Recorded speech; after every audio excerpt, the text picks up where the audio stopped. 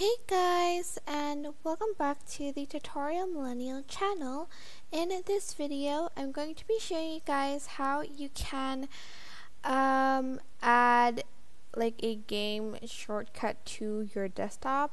So to do that, I'm just going to sort of click on these three dots above the game and click Manage, or I think it just shows here. Yeah, just press on the three dots and click on Create Desktop Shortcut, and it will create a shortcut on my desktop. So if I just minimize it, the shortcut will be there, and if I just want to play the game, I just need to click on the shortcut on my desktop, and I don't need to open Xbox to open the game.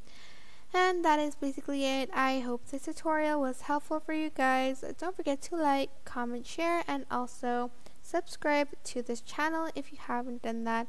If you have any questions, just leave it in the comment section down below and I will try my best to answer them all. Thank you so much for watching. Bye!